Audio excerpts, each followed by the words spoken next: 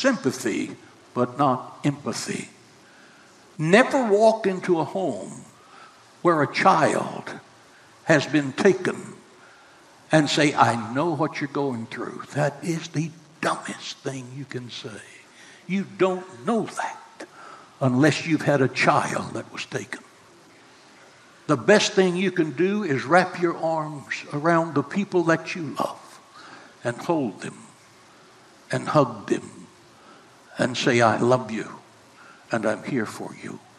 But don't ever say something foolish like, I know what you're going through. Ezekiel, in the 3rd chapter, said, I sat where they sat. What was he talking about? He was talking about a concentration camp of Jewish people in exile in Babylon. They had just become slaves. Babylon had gone into Israel and taken them into captivity. They were now refugees of war. They'd lost their homes, they'd lost their freedom, they'd lost their destiny, their hope. David said they sat down and wept when they remembered Zion, meaning Jerusalem. Ezekiel wanted to communicate with them, so he sat where they sat. God said, if you're going to speak to those people, you go down there where they are, and you stay where they are. Who wants optimism from an armchair quarterback? Who wants glib words of wisdom from a long-haired prophet who has no scars on his back? So Ezekiel became a captive. He went down to live with the Jewish people in captivity. He let the blows of humiliation that they were experiencing become his. He looked at the world through their eyes. He felt what they felt. And it changed his point of view from a point of ministry. The fact husbands and wives can communicate with this very principle of seeing it from their point of view. As a boss, sometimes you need to look at something from your employee's point of view. As a counselor, that's a good thing to do. One of the most dramatic marriage counseling sessions I had many years ago when I was still doing this is this Ezekiel message. A husband had little appreciation for his wife who was taking care of 3 small children without any help in a crowded house. So I said to him, called him by name, I said, why don't you see it from her point of view? Why don't you sit where she sits? Why don't you choose one day, just any day, and stay home all day with 3 of these small children, and you clean the house. You wash the dishes, mop the floors, you wash and iron the clothes, you change the diapers, you potty train this little guy you got right here. He needs it. Answer the phone. Go get the groceries. And when your wife comes home at 5:30, look as fresh as the daisy, have a rose in your teeth, and have the hot breath of passion in both of your eyes. He looked at me like I was insane. He said, you can't be serious. I said, look, one day, John Wayne, just one day, do it. I lost him. He went and found another counselor. Think about it. I sat where they sat. You don't really know how it is until you see it from their perspective. I think doctors are wonderful people. In the past few years of my life, I've seen more of them than I want to.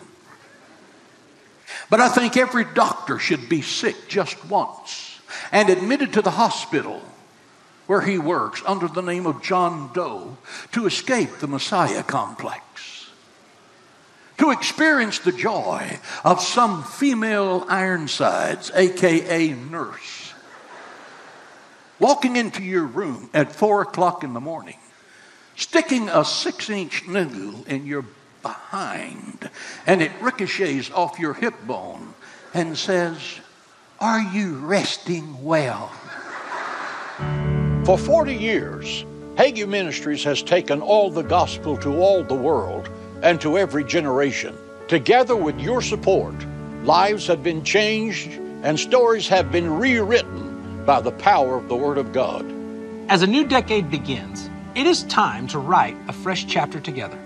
To forge a bond that will continue to bring souls into the loving embrace of Jesus Christ. Partner with us today and become a part of blessing those in need and changing the lives of the ones you love for decades to come.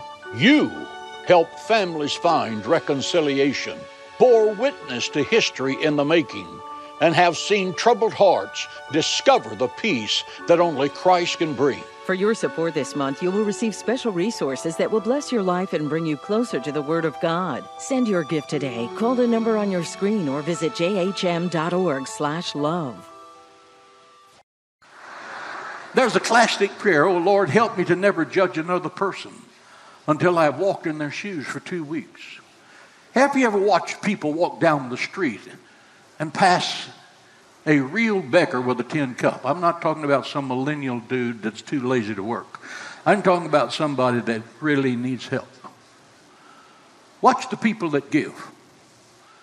The silk stocking crowd will walk by him, but the blue collar people will help him because they know what it feels to need something and can't get it. It may not be much, but they'll give it to him. One of the dumbest things you can say in the hour of another person feeling is, "I know how you feel." You can't possibly, unless you've experienced exactly that. 2, communicate with compassion. Compassion is transmitted through touch. There are 60,000 neurological endings in your hand. Did you know that?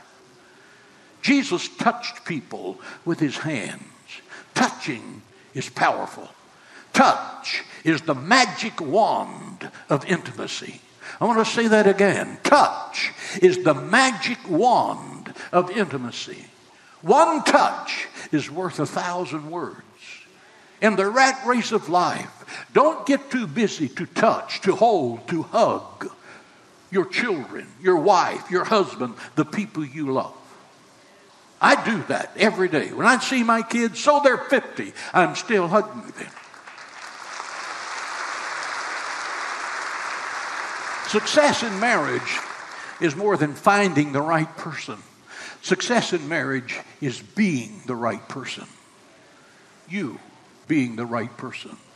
One does not find happiness in marriage, but they take happiness into marriage. If you're not happy when you get married, believe me, changes are coming. Changes are coming. There are times in every marriage when tears become a language of their own and words are too feeble to convey your feelings. When compassion expressed in silence embraces the best. And when all of the beautiful words in the world weigh less than a single act of love. No cord or cable